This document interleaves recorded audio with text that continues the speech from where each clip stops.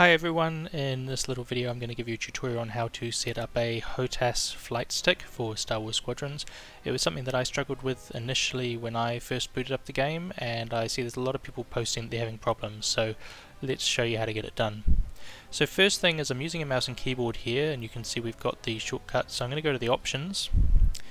And first under options I'm going to go to controls, and I'm just going to scroll down the bottom of the controls. You can see there's mouse, controller, and at the bottom here flight stick, and down the bottom there is the flight sticks that I've got connected. So just make sure that your flight sticks are actually being recognized. First I've got my WinWing joystick, which I've set as flight stick device 1, my X65 throttle, which is set as 2, and my SATIC rudder pedals that are set as 3, so that's all good to go.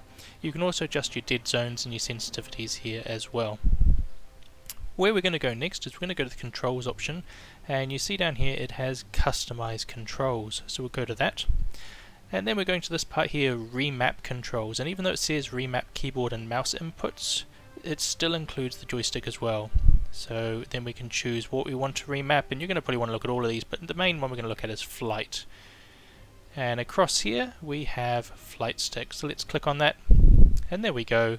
There is all of our flight stick remaps. Now it doesn't tell you, it just says 1, 3 or 2, because that's telling you whether it is controller 1, controller 2 or controller 3 that you've got plugged in. So you can see everything, with the 1 next to it is my flight stick, 3 is my pedals, and 2 is my throttle. One thing to note if you're using a dual throttle is you need to split and unbind your dual throttles and try and find the one that is the Z-axis. That's the best one I found to map towards it. Yeah, so that's how you do it. You just click and enter and then push the button that you want on the device, and that will bind it.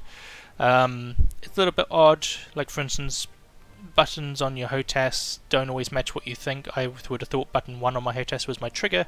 It turns out it's actually pushing the hat switch in, so just be aware of that as well. It makes it a bit tricky. So that's how you map your flight stick. Hopefully that has worked for you, and you found that useful.